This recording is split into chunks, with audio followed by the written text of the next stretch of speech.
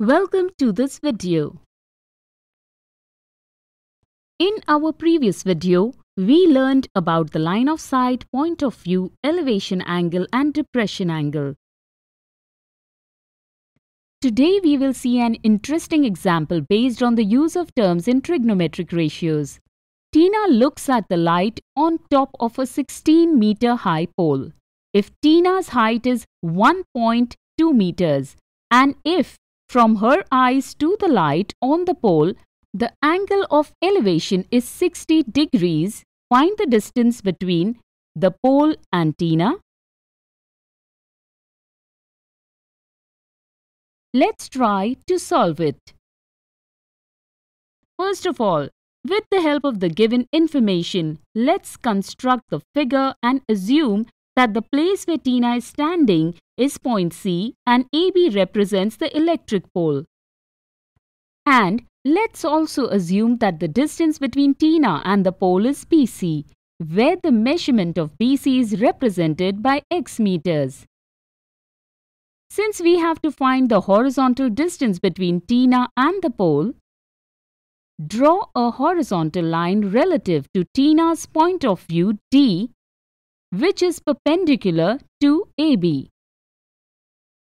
And the point at which it cuts AB, let's represent it by point E, from which we get a new triangle ADE, where side DE is parallel and equal to side CB.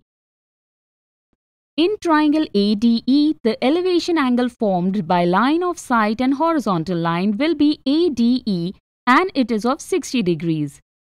So, with the help of triangle ADE, can you find the value of horizontal distance DE? Let's see. With the help of the information obtained using the trigonometric ratio in triangle ADE, you can tell that the trigonometric ratio made from the side opposite to and adjacent to angle D will be tan, because here side AE is known, from which the value of tan 60 degrees is obtained as AE by DE, where the measurement of sides AE and DE is 14.8 and x meters respectively. Since CD is parallel and equal to BE and BC is parallel and equal to ED.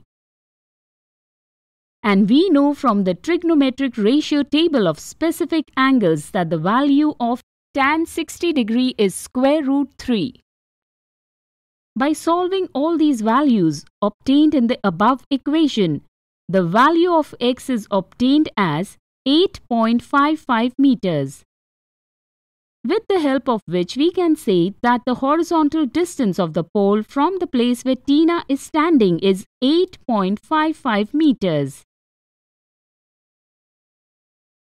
Today we saw an interesting example in this video based on the application of trigonometry. In the next video, we will see other interesting examples based on the application of trigonometric ratios.